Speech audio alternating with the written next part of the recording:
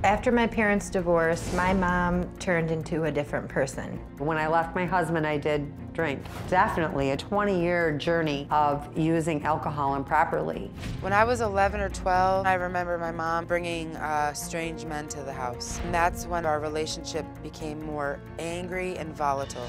I never brought any man around my children until 3 years after I left him. And she broke in the room and attacked. I asked him to get out and he started choking me and wouldn't let me get up. My mom was laughing beside him, drunk. When my mom would have someone over, she'd have the door closed, and my sister would bang on the door, and my mom would actually come out and call her a blocker. After my mom and my dad split up, everybody that my mom met was an alcoholic or on drugs. Even at a young age, I knew that the guys that she was bringing around were no good. My mom jumped from one physically bad relationship to another. Several times I've had to pick my mom up bloody and beaten and drunk.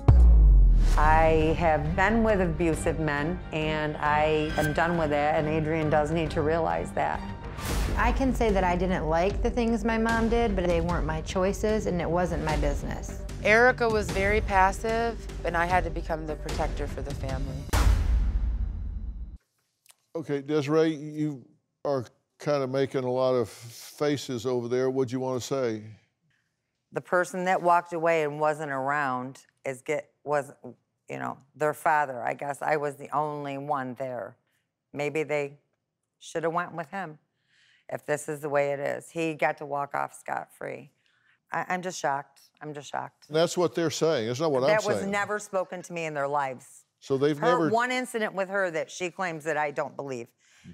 Adrienne has made up so many lies, and, you know, I guess she isn't being honest either right now. I can go on lie detectors for everything that I do. I've gotten drunk. I've been with abusive men that have abused me, never my kids. I'm very sorry. Maybe some of I'm very them sorry should've. that you've been in those situations. Some of them should have abused your kids. I'm saying some of them maybe should have set you straight. What do you mean some of them should have set her straight?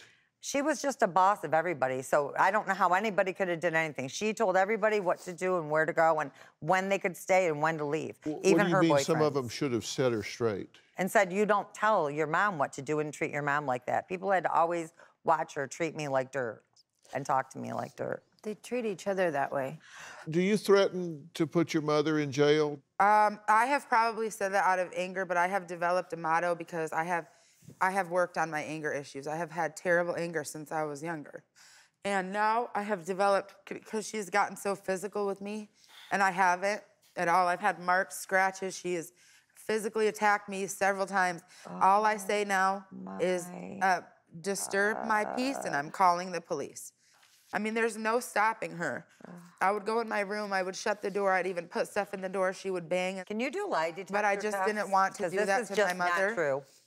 This is not true. Well, Adrienne says that you have slapped her, that you have bit her knee, that you've kicked her, that you've barricaded her in her bedroom, that within one day the police came 5 times, and that she's dropped domestic violence cases on you, but the state has picked them up.